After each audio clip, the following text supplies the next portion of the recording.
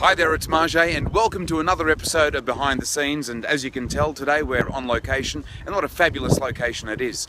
Today we're having a look at the job of the program director. It's a very important job. The program director has to make sure that the radio station is really appealing to its target audience. Not only that, he or she sometimes have to deal with the crazy erratic behaviour of the radio broadcaster. And a warning, some viewers might find the upcoming scene quite disturbing.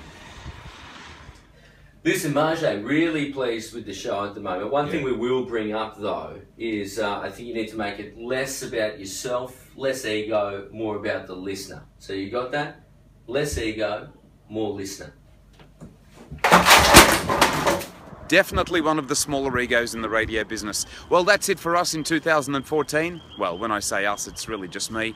We'll be back in 2015 with another compelling series of Behind the Scenes. Thanks to the several people that have actually watched this series. Have a Merry Christmas and we'll see you in 2015.